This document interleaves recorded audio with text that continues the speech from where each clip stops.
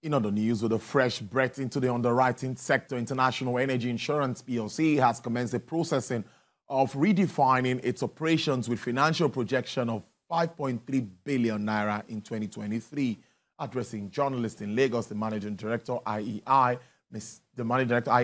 Shukbo Shogolola, explained that with the new investors injecting fresh funds into the firm, expending 1.3 billion naira into clearing all its outstanding liabilities in terms of claims, taxation, pension, staff salaries, and commissions to brokers. He adds that the new management appointed after Norrenberger's takeover have the needed expertise to drive the fortune of the company upward within a short while. Mr. Shogolola, however, noted that the company is already compiling the currency-denominated liabilities for settlement in due course.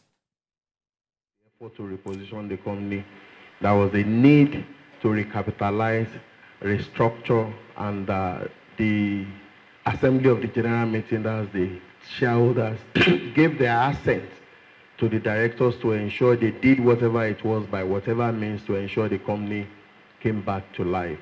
We're no more what we used to be. A lot of things have changed internally.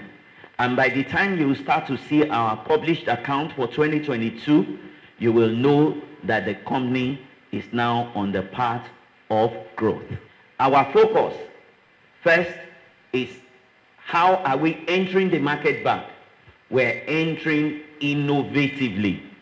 We're bringing lots of innovation into the market.